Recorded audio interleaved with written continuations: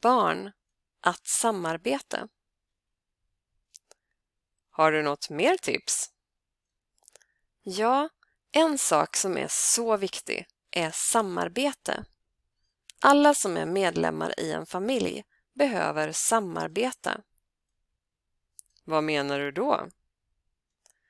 Ofta är det en person i familjen som arbetar mest för att allt ska fungera.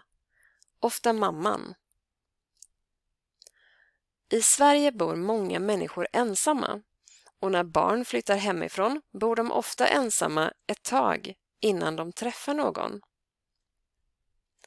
Då är det viktigt att barnen klarar av allt de behöver för att kunna bo själva.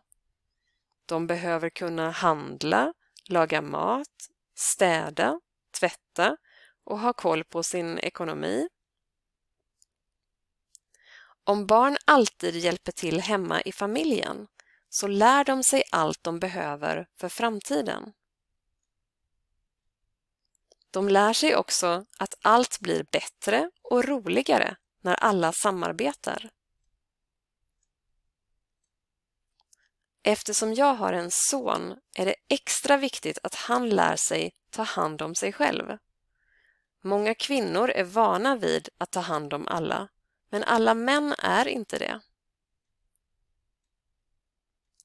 Jag vill att min son ska känna att han klarar allt. Då blir han trygg och då kommer han att kunna ta hand om sin familj i framtiden. Det är så viktigt. Tack för att du delar med dig av dina tankar. Det var så lite så. Ha en bra dag nu!